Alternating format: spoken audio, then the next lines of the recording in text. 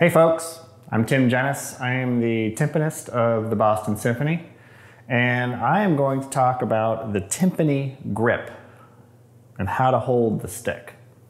I'll have a series of videos for the next week since we are all relegated to our homes, and I will show you how to hold the stick, and then you will be able to play the timpani just like me. All right. So when holding the timpani stick, you want to make sure that you're in the right balance point. If you hold the stick too far this way, it's not going to really have any weight on this end. You need some weight to throw down to the head. If you hold it too far at the end of the stick, like here, it's not going to bounce. It's going to die really quickly.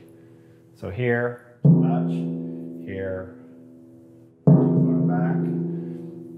The correct spot is going to be about your thumb and your index, where your fulcrum is, where you hold the stick, where the stick pivots.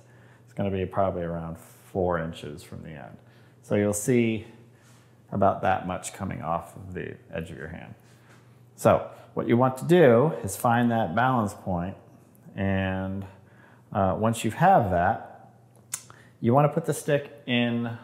What I do is I put it on the last joint of my third finger, and then I put my thumb so that the pivot is between those two fingers, okay? The index finger then curves around and just adds a little bit of support. So the stick moves this way, right? The back fingers, all these fingers, we don't want to squeeze the stick so that we're holding it this way. That way the stick can't move in the hand. So we want to back off those fingers and allow the stick to move. So if you get the thumb and the index finger just right, when you open your fingers, the stick will sort of pop up on its own without you. I'm not lifting my wrist at all. I'm just opening my fingers and the stick kind of comes up. So that way when we play, it's always in the up position and we can throw it down. It helps to pop it back up. Having a good weighted stick helps as well. If the stick is too light or too heavy, it can deter on that. So the sticks that I make are weighted in such a way that the balance works for the player. So we open our hand, we allow the stick to pivot in this way. And then at that point, when you're actually hitting the drum, you want to hit the drum about 2 or 3 inches from the rim, from the very edge right here. If you hit it too far in the middle, it's a little thuddy sounding. If you hit it too far on the edge, there's really kind of a transparent, thin sound, but right in the sweet spot, it's a nice sound. So as far as get the balance point, get the grip, open the fingers, and at that point, all you're going to do is throw the weight of this part of the mallet. You're going to throw it through the head, right? You're going to let the head shoot it back up as much as you can.